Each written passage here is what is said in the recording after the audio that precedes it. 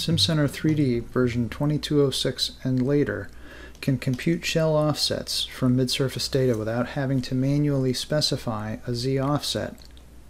The Calculate Offset from Midsurface Data checkbox in the Mesh Associated Data dialog will automatically calculate the appropriate offset for the associated 2D elements.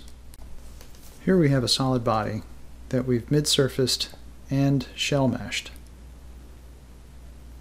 Here you can see by default there are no offsets, so the mesh does not appropriately approximate the solid.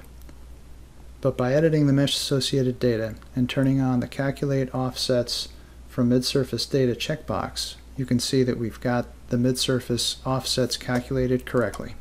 The Calculate Offset from Midsurface Data option is only available when the thickness source is set to midsurface and the thickness evaluation type list is set to @element_centroid.